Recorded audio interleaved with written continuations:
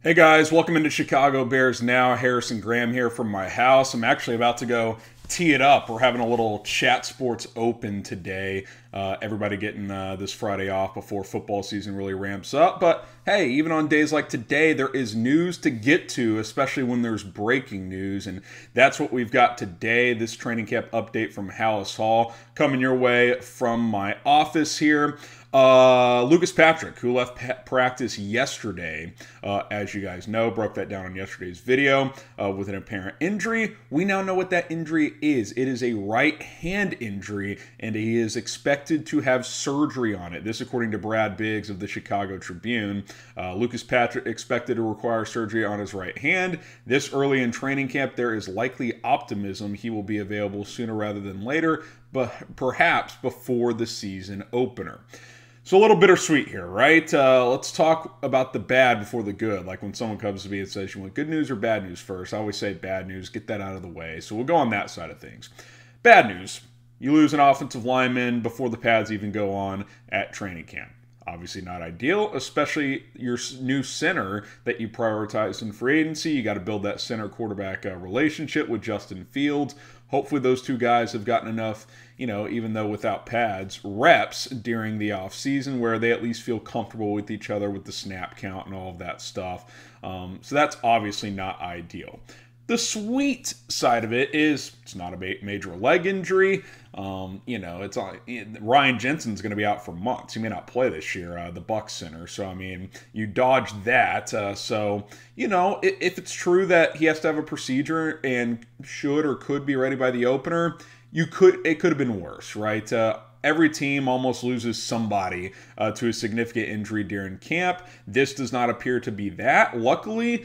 So that is the positive here, that yes, it sucks he got an injury, but it's at least a positive that it doesn't sound like it's going to be, season ending or something like that. I'm sure there will be more info later today. Follow me on Twitter if anything else notable drops at HGramNFL. So what do you guys think? What is your one-word reaction to Lucas Patrick's hand injury? Let me know down in the comments. This will be the pinned comment on today's video. Scroll on down there during this YouTube ad break and reply right there.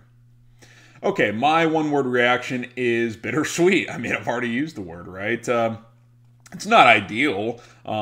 Even for a shorter-term injury, you would have rather it happen to someone else, just because I think that center position is crucial after Justin Fields goes from Sam Mustipher last year, who I think we need to talk about in a second, to now Lucas Patrick this year. But again, I'll just reiterate it. It could have been a lot worse. So let's talk about what it means, right? Obviously, the timetable, you're hoping he's ready for week 1, which is 5-6 weeks away.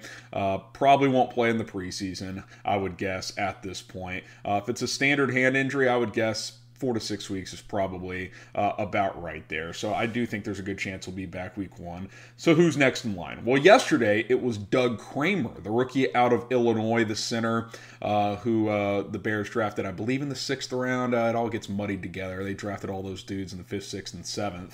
I believe 6th round, though. He stepped in there yesterday first when Patrick went down, which I thought was somewhat notable. I thought that would be the case, but I didn't know. Maybe they'll plug Mustipher back in there. Kind of one of those deals where Kramer's the backup on the depth chart, but Mustipher, with his experience, if Patrick gets hurt, maybe he would slide over, especially now that they've signed Michael Schofield, who will likely start at right guard. But that was not the case. Mustipher was getting work at right guard, and Kramer stepped in at center. I'm not seeing any of the Bears beat reporters today talk about anybody stepping in there, so hard to say what that is going to look like, but I would have to guess that it is going to be Doug Kramer who gets this opportunity. And hey, what an opportunity, right? 6th round pick, local kid, gets a chance to work with the ones at center if that ends up being the case. So that is certainly an opportunity for him. What does it mean for Sam Mustipher? I think all this means is that unless Mustipher just beats out Schofield at right guard, which could happen, who knows, but I think Schofield will start. I think he's on the roster bubble, man. I think he's really got his work cut out for him. If he's not in the mix at center, which maybe he is, we'll find out soon enough. But if he's not, if he doesn't get a starting job at right guard, Are you keeping him as a backup, interior lineman over a guy like Ja'Tyre Carter, who you just drafted? I guess it's possible, but the point remaining is this is a big camp for Sam Mustipher. I don't think there's any doubt about that as we move forward. While Lucas Patrick is out, who would you give the center reps to? Would you give them to Doug Kramer? If so, type DK, or Sam Mustipher, type SM. Hell, Cody Whitehair if you want, type CW. I don't think you're going to put him at left guard, but if you want to, you could go that route as well. DK for Doug Kramer, or you can type SM for Sam Mustipher. Again, please subscribe to the channel, bringing you a video from home, a little training camp update before the Chat Sports Open, which, by the way, follow me on Instagram, at HGramNFL, follow Chat Sports, at Chat Sports. We'll probably have some Instagram story stuff going on over there, so go check that out. Should be a fun day out there at the golf course. I want to get you a few other notes that are emerging from practice that just started at 10. I won't have a full practice breakdown because I am about to take off, but a couple of things. One, Tevin Jenkins not at practice again, it doesn't look like. Matt Eberflus said on radio yesterday, I think the Score it was, I can't remember which station, I think it was the Score in Chicago, that he woke up with something. Doesn't sound serious, he said, but I don't know if that means illness or a little tweak. Not sure. Maybe we'll hear more about that later today.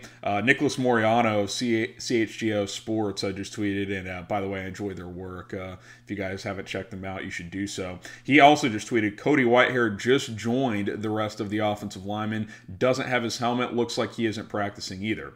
Could be a vet's day off, third straight practice. He's been around for a while. That could be the case. Bears have another practice tomorrow before an off day on Sunday. So an opportunity to get him 2 days off in a 3-day stretch. That could make sense for a guy who's one of the bigger vets in camp. I think that's probably what that is. I don't think there's any injury situation there, but didn't want to bring you that. I'm way more concerned about Tevin Jenkins at this point than Cody Whitehair. We know what Cody Whitehair can be. Yeah, he had a down year last year, but you're hoping he bounces back and is at least average, right? I think if Cody Whitehair's average to above average at left guard, we'd be fine with that. Tevin Jenkins, I mean, as the days go on here, his chances of starting just continue to dwindle, in my opinion.